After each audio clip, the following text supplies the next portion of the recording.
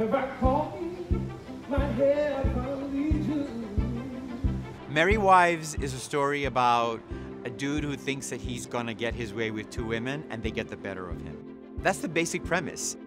I'm always looking for a new and a fresh and exciting way to bring out what Shakespeare's doing, and in this, it's humor. And when I was reading the play, I started to hear it in a West African dialect.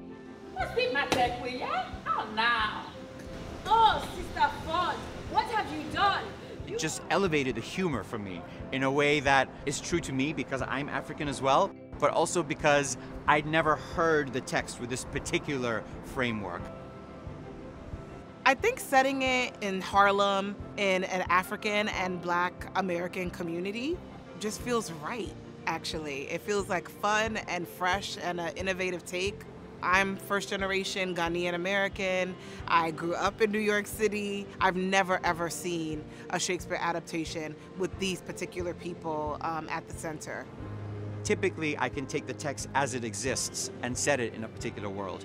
But for this, I wanted a playwright because a lot of the humor needed to be adapted to be more contemporary, but also because the characters were from a particular community, I wanted an authenticity that Jocelyn could bring. So that's why this is not just a concept, it's an adaptation. One of the things I've missed the most is hearing the sound of people's laughter. Everything during the last 18 months has been so solitary. I just want to hear the sound of all of those hundreds of people erupting in laughter at something funny in the play. That's the thing that I'm excited about.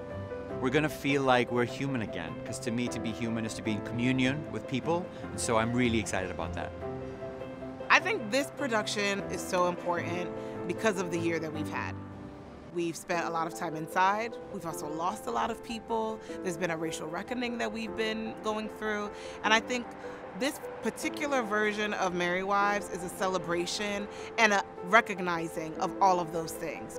We're recognizing the people that we've lost. We're celebrating Black bodies on stage. We're acknowledging joy and happiness and coming out of a storm. That kind of bravery just feels like the right way to set things off. This is the future, you know, and it's a fast-moving train. So you either gonna get on that train or, I don't know, you gotta get left. It's an express train, you know?